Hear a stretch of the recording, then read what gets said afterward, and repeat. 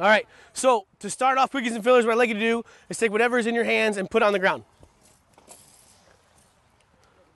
What I'm going to do now is I'm going to show you a couple different things. The first one I'm going to show you,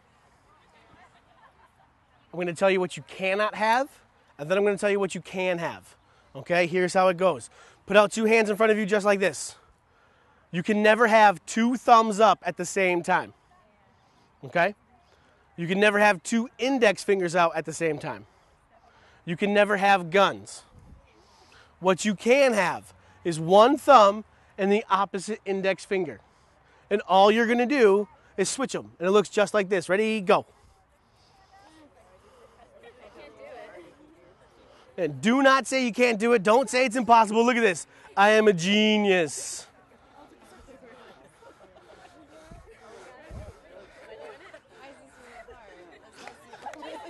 It's supposed to be. Why is it really hard? Because your brain's got to think about it. All right, check out your hands. Here's the next one. This time you can have a gun and the number 4. What you're going to do is you're going to shoot the 4. You're going to say bang. The 4 turns into a gun. The gun turns into a 4. It looks just like this. Ready? Bang, bang, bang, bang, bang, bang, bang, bang, bang, bang. I practice this every day, 3 to 4 hours a day.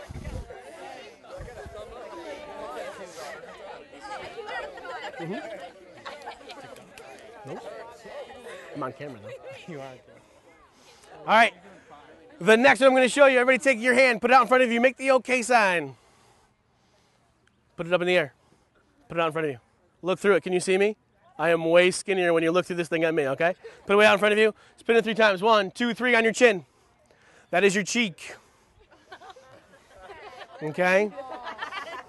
Okay? Who put it on their chin, be honest? Who put it on their cheek? And who did the old cheek-chin slide? All right, the last hand game I'm going to teach you. Take 2 thumbs, point them at each other like this. You're going to make your thumbs go in opposite directions. It looks just like this. Ready? Go. 1 forward, 1 backwards. Wait, what? One's going forwards, one's going backwards. Those are both going the same direction. All right, so stop right there.